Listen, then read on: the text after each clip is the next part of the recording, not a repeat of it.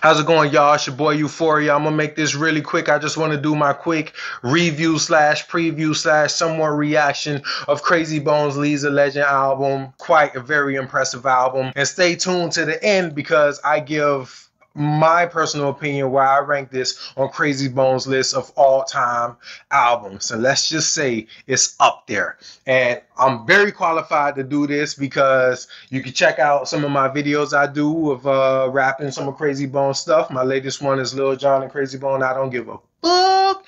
And that needs to go viral. It should go viral. It will go viral someday. And I even rap for the man himself. Check it out. Check it out. That needs to go viral too because it only got 4,000 views. Let's get into it. First, I want to set the stage a little bit by saying, understand, this is, for me to do this is kind of a stretch a little bit because these days, honestly, I barely even listen to rap. To be honest with you, I barely listen to rap, not because, oh, the new artists suck. It's just me as a person. I've evolved and I'm just at a different place in my life. You know, to put it in perspective, my favorite artist, literally, no exaggeration, is BTS. And by the way, if you haven't listened to them or know their stuff, you should probably check them out. They're pretty nice. So yeah, I barely even listen to rap. But you know, always when it comes to Krayzie, it just kind of hit a little bit different. I just have this certain genuine level of respect for this guy and his music and his artistry. So I'm not going to take up all your time because you don't want to fucking hear me talk all day. You want to listen to the album, which you should be doing. So let's just get into it. Foremost, the best way I could describe this album is from a comment that I put up on one of the tracks of the album where I say, yo, I really think this dude Krayzie just low-key dropped the fucking classic on our ass. And I say that is low-key because honestly, when it came to this album, Krayzie didn't do a whole bunch of, my nigga, check out my album, this is the best shit in the world, my nigga, fuck you, fuck your ears, fuck your mama, fuck your daddy.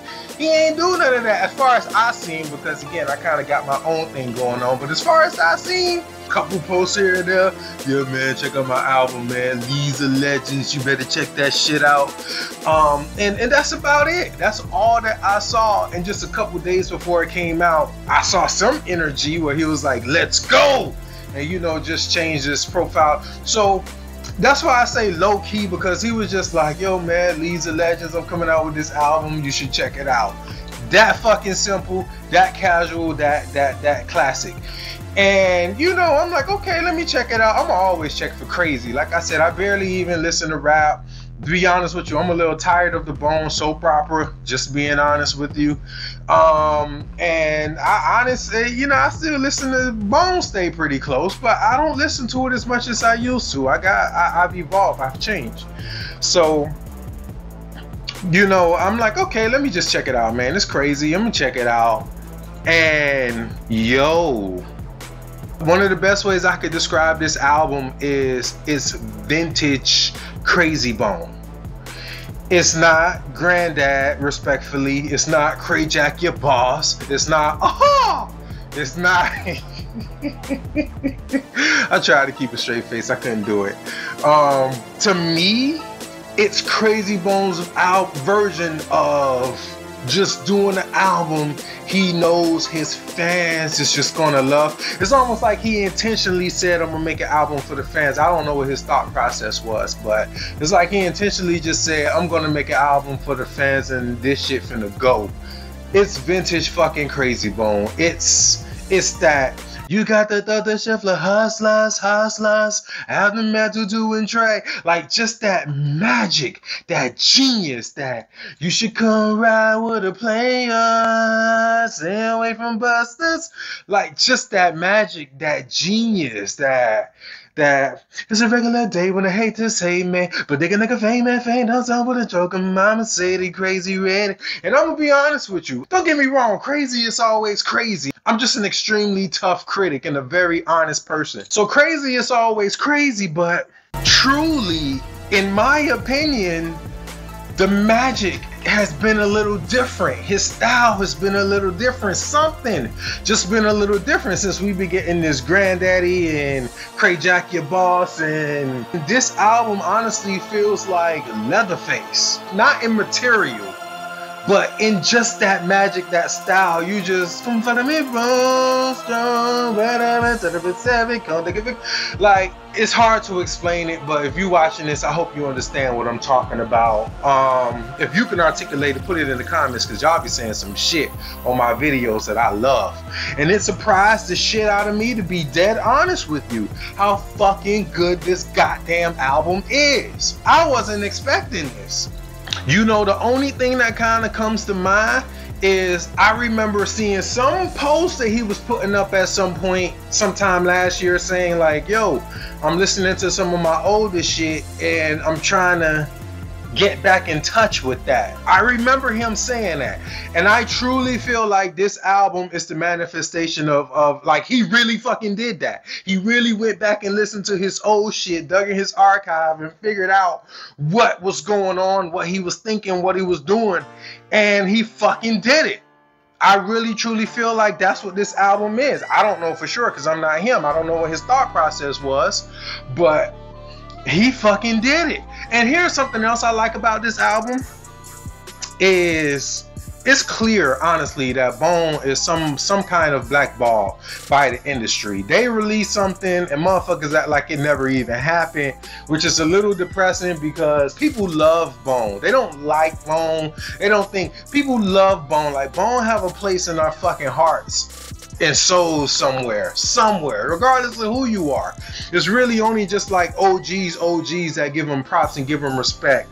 Wiz Khalifa, Twista, DJ Paul, even Jay-Z in his 444 tour in Cleveland, he fucking did his Don't Get Mad at Me, I Don't Love My Motherfucker, I think it was that song, to the Thuggish Ruggish Bone instrumental, just paying homage.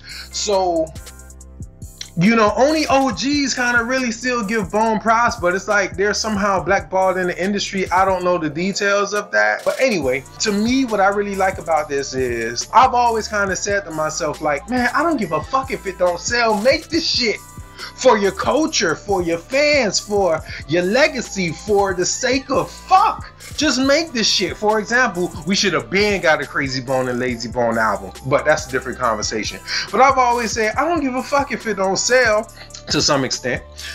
Just make it. Just make it. Just make it. And I feel like this album shut me up in that sense. I feel like he made it. He made it. This man took his time and put together some shit that I can't even fucking conceive.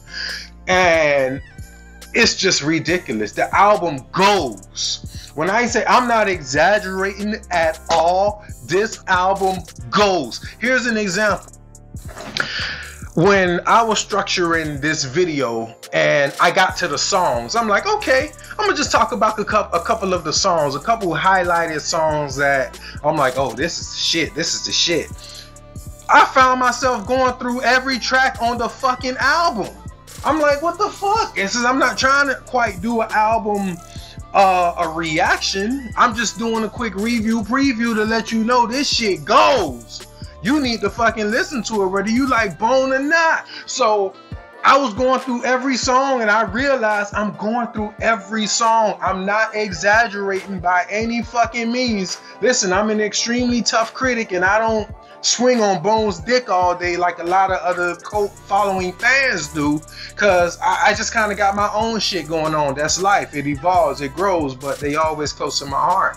That's why I bring out the fucking gear, just out of respect. But the album goes. There's not a single skip on this whole album.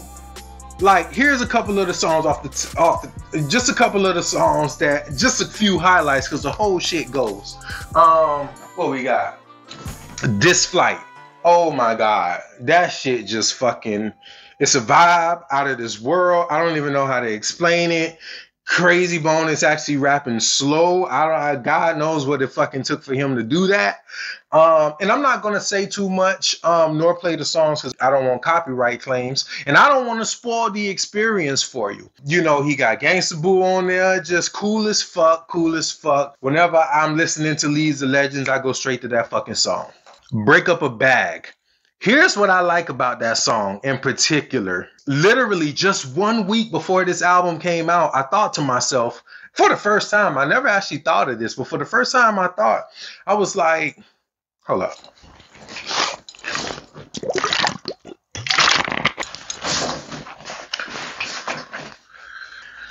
Woo! I'm back. Had to switch it up a little bit. These likes ain't no joke.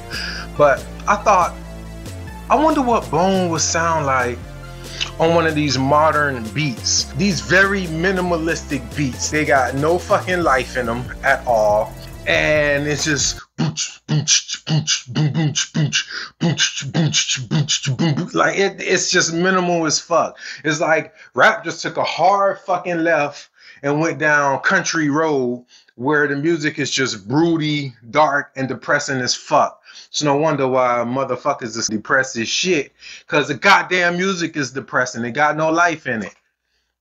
So, but anyway, I was just thinking to myself, I was like, I wonder what Bone would sound like on one of these new age, modern, minimalistic beats. And I actually said to myself, I figured out, I was like, I think it'll actually sound good because Bone got the melody and the beat is basic. So it'll kind of be a cool dynamic and complement each other.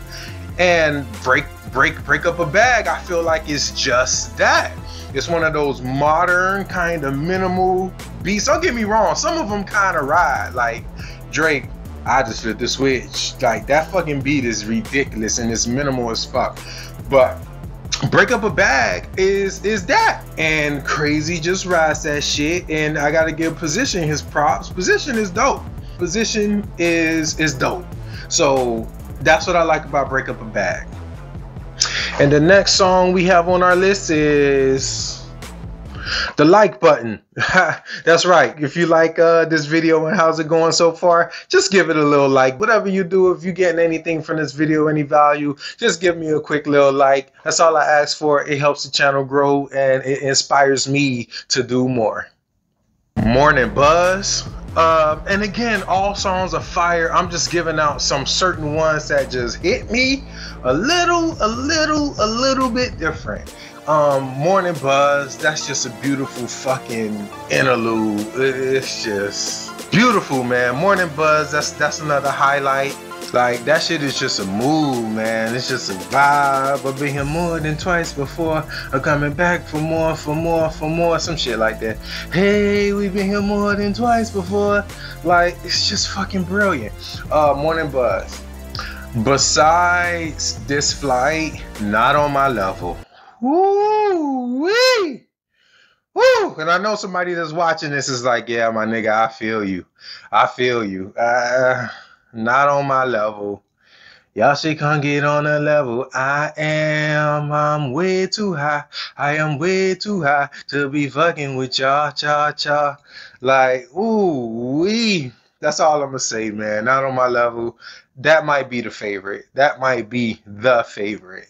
It's just euphoric, man. Euphoric. No pun intended to my name. Euphoric. It's fucking euphoric as shit, man. Thank you for that, Krayzie. If you're listening to this, Mr. Anthony Henderson, I say that respectfully. Thank you. Thank you. Thank you for that song. Thank you for that song, especially in 2021. Thank you for that song. And like I said, man, I could just go through every fucking song, but I'm just giving a few highlights. And the last one I want to give is Higher. Beautiful fucking song. It's that typical click song, you know, like how Rough Riders used to do back in the days with like 10 motherfuckers on a song, and it's all spitters on there. Cray do his thing. Position, like I said, is dope. And even Nova the Rebel. I describe Nova the Rebel like Gucci Man. I never liked Gucci Man until I got it. And honestly, it just happened one day. I was listening to the song with Lil Wayne, and I'm like, I get it. I get it. I get it. Because at first I'm like, what the fuck? This makes no sense. This shit just don't. But you just don't get it. And that's kind of like what Nova the Rebel is to me. And once I got it, I'm like, oh, okay. It's I fucks with it. I fucks with it. And again, man, it's just so many different people. Krayzie always like spitters on his team. Another one that I want to highlight is Lady Smoker. Somebody that's watching this is probably going, because every time I hear her, and I even saw her live when Krayzie was in Tampa, Florida last year or the year before, whenever. And yeah, Lady Smoker. That's a clap, by the way. Yeah, Lady Smoker. I see you. And again, I can't go through everything. I can't go through everybody, but man, to wrap this up, you know, like I said, there's not a single fucking skip on this whole album. I don't know how Krayzie Bone did it, but he did it. This is Krayzie Bone, and I really hope that this album somehow gets like a spark of luck. I say that because, again, Bone is clearly to some extent blackballed by the industry. I don't know the fucking story behind that. I don't know the specifics. I don't know the whys. I don't know the ins. I don't know the outs. But they drop shit, the motherfuckers act like it just don't even exist, which is a fucking tragedy, because especially when you got an artist. Honestly, there's not another single artist I've heard, probably with the exception of BTS, honestly, that still puts this level of passion, soul, dedication, and perfection into artistry. But this is the first project, again, besides BTS, I've heard in a long fucking time where I feel like somebody just really put, like, I'm surprised this nigga Krayzie don't need to hibernate for like the next 2 months after making this album, because he put like, this takes work. This takes work. I know art and I know music. This takes work to get the dynamics right, to get it sounding perfect, to get all the words right. This takes work. This album is a fucking masterpiece, in my opinion, and I don't say that loosely. It's a fucking masterpiece, and I hope it somehow gets some spark of luck, that it gets picked up and it gets traction, because it deserves it. And it's one of the best pieces of music that exists on the planet today, whether you like rap or not.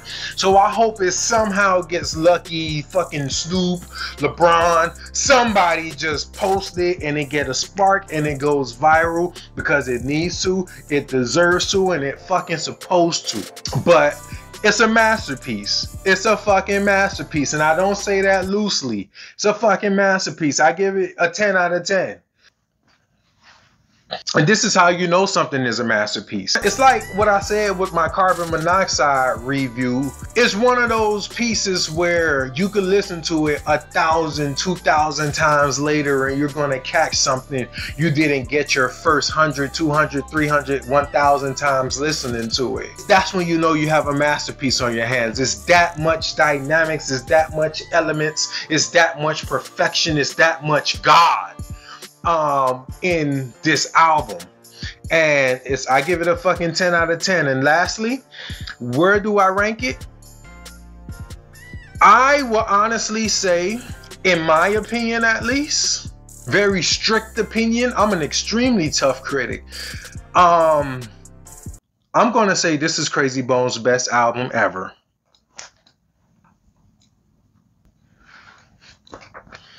I'm going to say it's his best album ever. This is technically the first album we got since Chasing the Devil, which came out, God, I don't know how many years ago.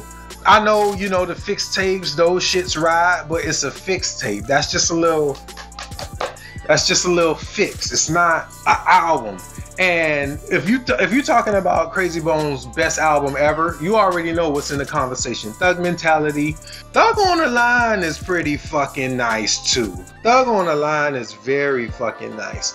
Gemini is in that conversation. And Chasing the Devil. Damn, that's practically all of his albums. Shit. And Chasing the Devil. Here's how I sort that list out. Chasing the Devil immediately gets knocked off because the album took 40 fucking years to come out and the mixing was ass. I'm sorry, I'm just being very honest. We need a little honesty in this world. So that immediately gets knocked off just because of that, despite the fact that there are some great songs on that album. Gemini, pretty good, but I wouldn't say it's his absolute best. I easily don't say it's not his best, easily. Thug on the Line is probably the only closer one that I could think of, because that has some incredible songs on there. It has some nice songs on there, some good songs on there. But, you know, there's some that I could do without. There's some that I could do without. By the way, Night Riders grew on me. I didn't like that fucking song at first, but when you get it, just like I said with Nova the Rebel, when you get it, you fucking get it. And it rides. Shout out to all my Night Riders out there that know what the fuck I'm talking about. That's for us. That's for us. That shit goes. And lastly, Thug Mentality. Clearly classic. Double disc album. Went 1 or 2 times platinum. I don't remember. Fucking brilliant album. Thug Mentality, the song itself, is still one of my all-time fucking favorite songs and beats and instrumentals and compositions. It's, of course, I could go all day about that. I can make a whole video about Thug Mentality, the album. But you know, kind of like with Gemini, there's a couple songs that I'm not saying is bad, but I wouldn't mind skipping to the next one. So that's where Thug Mentality gets knocked off. But out of respect, that came out in what, 99, 98? So this to me is Krayzie Bone's best album ever, ever, ever, ever, ever. Once again, Krayzie Bone, Mr. Anthony Henderson, respectfully. Thank you, thank you, thank you. Music thanks you. I thank you. God thanks you. The fans thank you. We thank you. Thank you for being you. Thank you for doing what you do. Thank you for your artistry.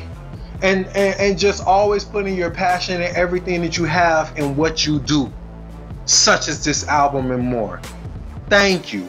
In my opinion, this is your best work for what it's worth, bro. And I'm qualified for it. I fucking you could check out my 2 videos, rapping I Don't Give a Fuck. That needs to go viral. We really need to make that go viral. And I even rap to Krayzie Bone himself. Check out both of those videos. So thank you. Anyway, I don't want to take up too much of your time. This was just my quick review of Krayzie Bone, my review slash preview slash somewhat reaction of Krayzie Bone, Lee's a Legend.